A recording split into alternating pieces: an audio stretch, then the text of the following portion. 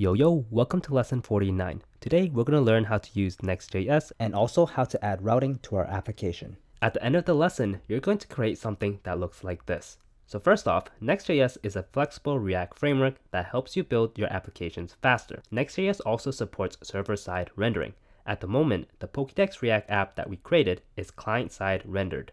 Let me show you what that means. So in the Pokédex app, right-click and click Inspect. Now hold Command, Shift, and P, and now type JavaScript, and click Disable JavaScript, and refresh the page, and as you can see, nothing has loaded. Now right-click again and go back to Inspect, and if you look at the code, basically when JavaScript is disabled, none of the React code that we wrote is injected into the root. So client-side rendering basically relies on JavaScript to add elements onto the page. So basically with server-side rendering, the HTML is rendered on the server side and passed over from the server to the client. So that means on the client, it doesn't need to do any type of rendering.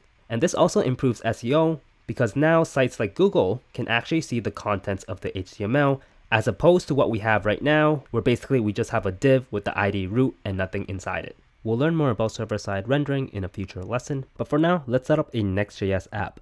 So open your terminal and go to your development directory. Now type npx space create-next-app, and let's name our app Next.js-app, and hit enter, and hit Y, and this will basically install the packages that we need for Next.js. And as you can see, the dependencies are React, React DOM, and Next. And once it's finished, just do cd next.js-app and hit enter. And now to run the application, just run yarn space dev and hit enter. And this is basically the same as React development. It will create a development server on localhost 3000. So copy this link and paste this link in the browser and hit enter. And you'll know that everything works when you see welcome to Next.js. Cool, now open the project in VS Code. And as you can see, based on the file structure, it's very similar to React. If you open the public folder, you're not going to see a index.html. Rather, that exists inside the pages folder. And basically in Next.js, we can route files based on the naming of the file path. So basically index.js represents the index page that we saw. And the underscore app.js file is basically the crux of our app. Cool, so now inside the pages folder, let's create a new file. And let's call it vincent.js and hit enter. And now let's go to index.js and now let's copy everything here and paste it inside vincent.js. And now let's get rid of everything inside the return statement and erase it.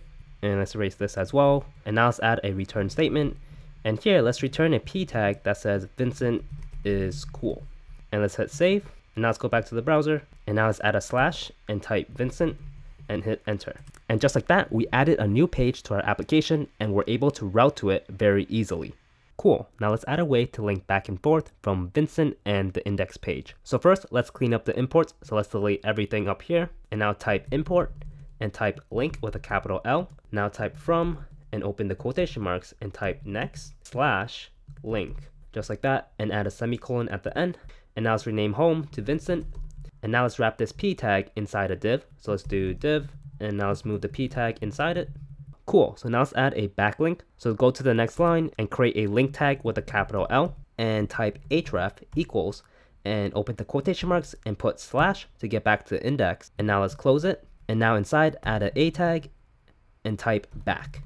And now save this.